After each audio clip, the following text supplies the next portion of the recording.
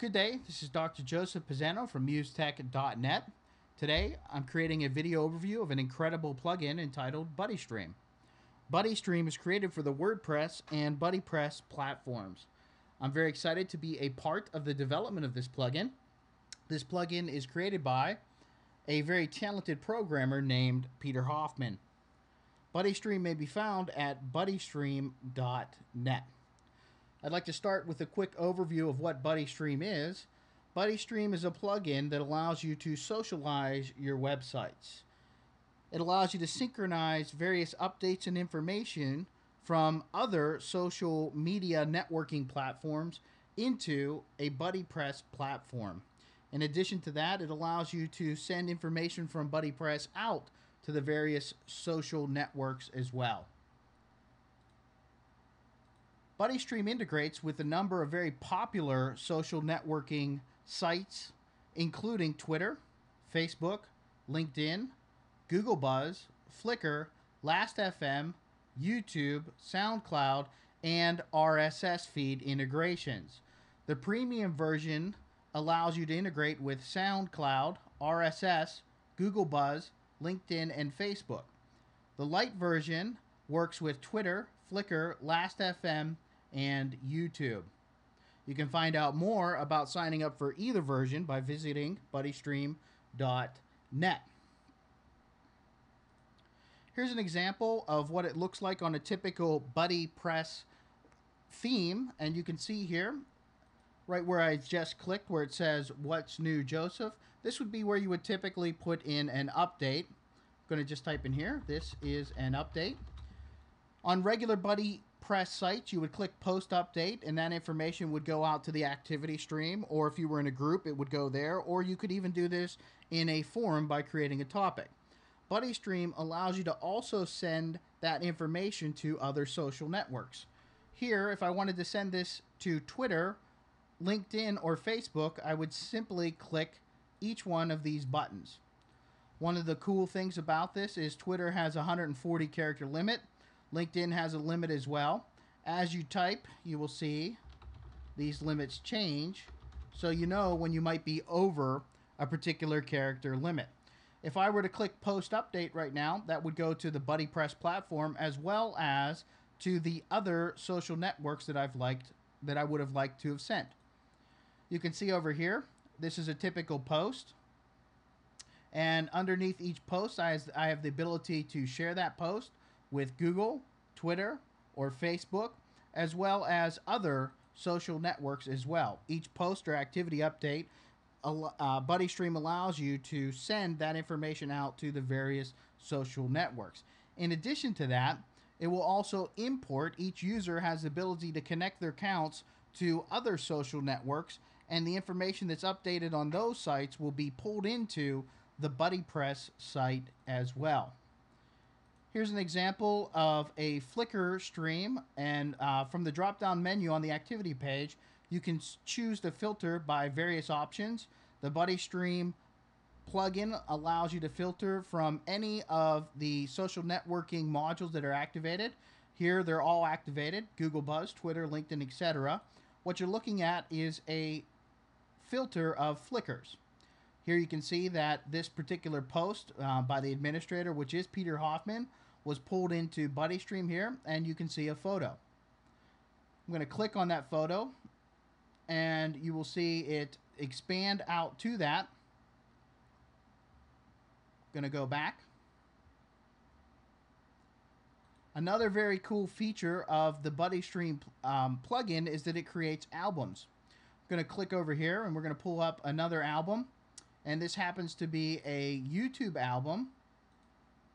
And in this album here, again, this is the admin album, you can see that any of the YouTube albums or videos that were shown are compiled into this particular album underneath each individual user. There's also Facebook albums for any of the photos that were shared by Facebook, SoundCloud audio track albums, and Flickr albums. Let's take a look at a Flickr album.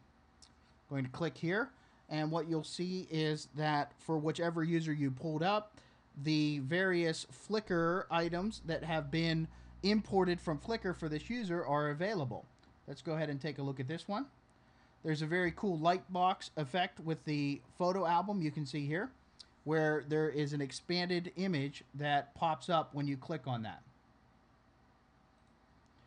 Here's an example of a SoundCloud activity stream item. You can see here, again, we're looking at the admin on the BuddyStream.net site. You can actually play posts shared or favorited by SoundCloud simply by clicking this button. And we can also send this out to Buzz or Google Plus or Twitter or Facebook or LinkedIn as well. Let's just take a quick look at the administration background of the BuddyStream plugin. This is a typical background item from BuddyStream, the BuddyStream plugin. And this is the dashboard where you'll be able to see the latest news and activate various, or I should say not activate, but go to various tabs that control different functions of the BuddyStream plugin. BuddyStream makes it very simple for the administrator to turn on or turn off integrations with a simple switch. By clicking the Power Central tab, you'll be presented with various social networks and whether or not you would like to include them. Including them is as simple as clicking on the slider switches. Right now I've turned off Twitter and Last.fm integration. I'm going to turn those back on, and now those are available to the site. Let's go ahead and just take a look at the back end of one or two of the social networks. I'm going to go ahead and pull up the YouTube back end. You can get an idea of how this works for the administrator.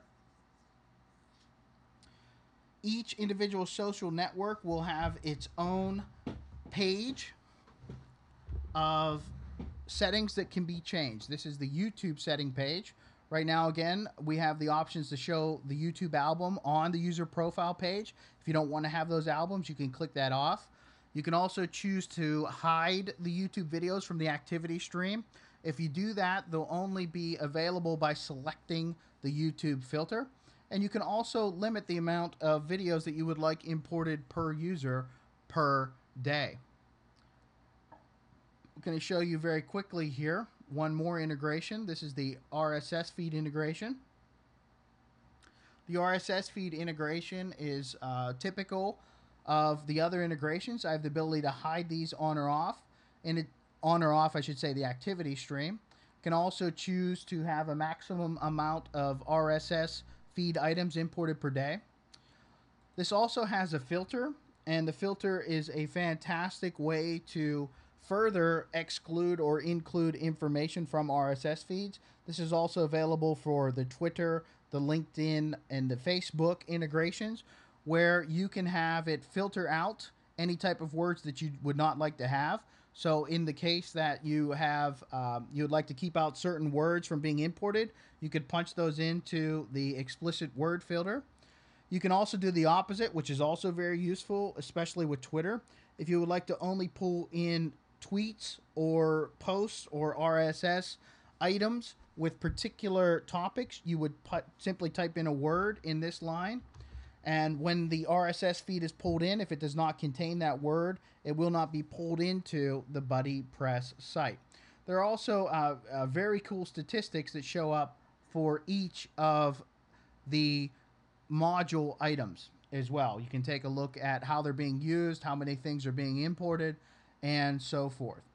In addition to the premium version allowing you to have more social networks available for use in the BuddyPress site, or the BuddyStream plugin of the BuddyPress site, I should say, you have the ability to have the cron job automated off of your server site. If you don't have the premium version, you'll have to make sure that your particular server has the ability to pull cron jobs.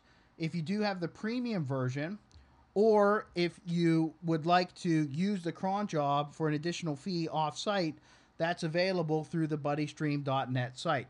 Premium users will be given a license key that you simply enter here, and every 10 minutes, your site will be pulled to update all of the social networks and integrate them into your WordPress BuddyPress site. If you have your ability to do your own cron jobs, you can simply pull the cron job directly from the BuddyStream backend, and you can choose however often you would like that to be imported. This is an option that's available only to premium subscribers, and that option is to use the BuddyStream's cron service. Well, that's it in a nutshell. I hope that you've enjoyed this very quick overview of BuddyStream. Again, you can find out more information at BuddyStream.net. You can also sign up for the BuddyStream premium version there as well. Also, the BuddyStream Lite version can be pulled off of the WordPress or BuddyPress.org plugin repository. Again, I'm Dr. Joseph Pisano.